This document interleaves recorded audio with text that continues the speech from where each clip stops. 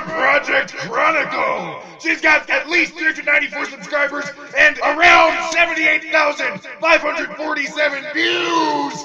She could kick your ass in less time than it would take her to make a delicious mug of tea. It's Abigail Dufo! Good morning, afternoon, good day, guys. It is Sunday, September 21st, and oh, what a day. Okay, it's noon, exactly, and I'm not even close to being awake yet, but that's okay. So, Sunday is vlog day. What are we going to talk about? We are going to talk about board games, because that's the Project Chronicle theme, and I realized when I didn't have anything to talk about, Project Chronicle kind of saved my ass. So, I have an interesting relationship with board games. So, I didn't really become super nerdy until I started dating this guy, or at least didn't acknowledge my super nerdiness, because he tells me I was a nerd long before he came around. But, board games were always something that I really enjoyed. Now, I didn't know about a lot of the European style board games, but I played Monopoly, I played Life, I played Trivial Pursuit, I played Pictionary, I did Sorry, and all the kind of traditional family, regular board games that are available pretty much anywhere. And then I started hanging out with a group of friends that introduced me to my husband, and I learned how to play Munchkin. And that game changed my life. It was funny, it was interesting. I wasn't used to a game where the purpose was to kind of, half the fun was screwing over other people, so that was a blast. And then, I'm gonna minimize this because I keep looking at myself. And then once I got into that, I discovered what tabletop gaming was. And then I played Settlers of Catan, and I played Ticket to Ride, and it just kind of was crazy.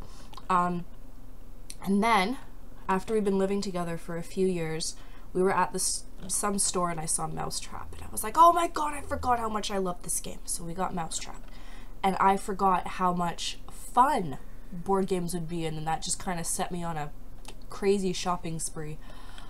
So I will kind of go over my favorite of all time tabletop games. So in some circles there are 4 tabletop games, European style tabletop games, that are considered to be kind of the 4 pillars of the tabletop gaming world. You have Ticket to Ride, you have Carcassonne, you have Settlers of Catan, and you have Alhambra. I've never played Alhambra. I really want to get it. I watched it on Tabletop. That's the other thing. I am obsessed with Tabletop. That show is amazing. Anyway, but it looks really fun, and I would really like to get it at some point. I own the other 3. I'm not that crazy about Settlers of Catan. I like the style of gaming, and I like playing it with friends. I find it drags on, and the pieces always warp, and that just gets old really fast.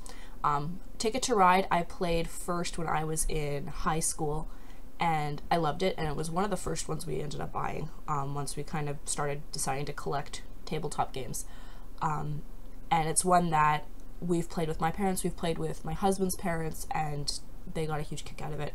Carcassonne we've only just gotten, we got a few weeks ago, I think maybe a month ago, and I watched them play it on Tabletop, and I went, this looks really fun, I'd like to get it, and it's been a blast. I absolutely love it.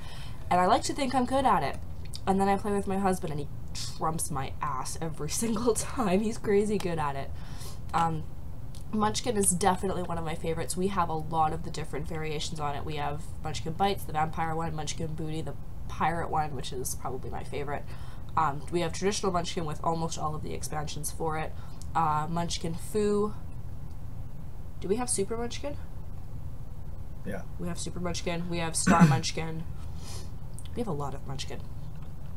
We have Munchkin Cthulhu, which is a hoot. It's all about cults and stuff. Mousetrap, again, one of the... Mousetrap and Monopoly are still 2 of the more... And Life, I guess. The kind of basic tabletop games that I'm still absolutely in love with. Castle Panic was one I wasn't sure if I was going to like, even after watching them play it on Tabletop, but it was a good... It was a cooperative game, which you don't get a lot of in tabletop gaming. Cooperative games, I find, are fairly rare. But we played it with some friends of ours. We played it with your parents, right? Yes, we played Castle Panic with your parents. And it's so funny. It's just a hoot. You have a blast trying to destroy goblins and orcs and trolls. And Takenoko was a really interesting one. I'd never really played anything like it, and we played it with my parents, and it was a hoot. That is one of the few tabletops that I will say, take the time, watch the extended version. You've got some actor from some show that I've never seen, but Rosanna Pansino from YouTube's Nerdy Nummies is in it, and it's hilarious and adorable. And Harley from Epic Mealtime is on it too, and it's so funny. Seven Wonders is another one. I've never played that one on tabletop, but we have a group of friends that are really, really into tabletop gaming, and we've really always enjoyed that one. It's a pretty quick one. It takes a little bit to learn, but it plays so quickly. You can do a few rounds of it, and by the third game of it, you're kind of an expert. So that was really fun. And then my favorite that pretty much nobody in my circle of friends likes, called Resistance, and that was one that they did on tabletop. And they had Felicia Day. They had the girl that plays Tinkerballa from the Guild was on it. I don't remember her name. Amy something, I think. Ashley Clements from Lucy Bennett Diaries was in it, and then Allison Scagliotti, something like that. She was on it. She's from Warehouse 13, something like that. I don't remember the name of it.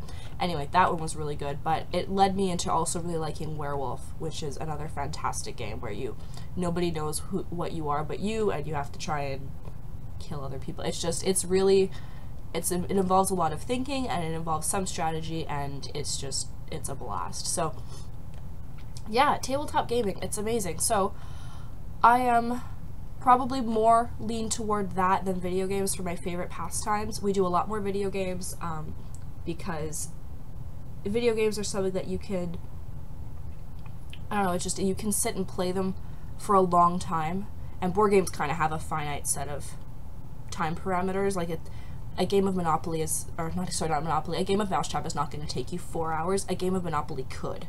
But a game of Diablo, for example, you can run a couple riffs and you know it's not going to take you longer than an hour. So video gaming, I find, for multiplayer is a lot more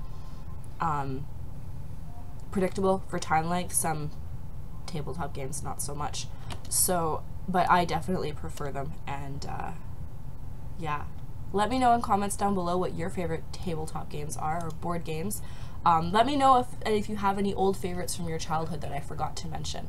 But yeah, I watch tabletop pretty much religiously. I'm very excited for season 3 to come out, and yeah, it's so much fun. Also, stay tuned to the Project Chronicle channel. The link to it is in the sidebar if you go to my, well, hold on, let me look.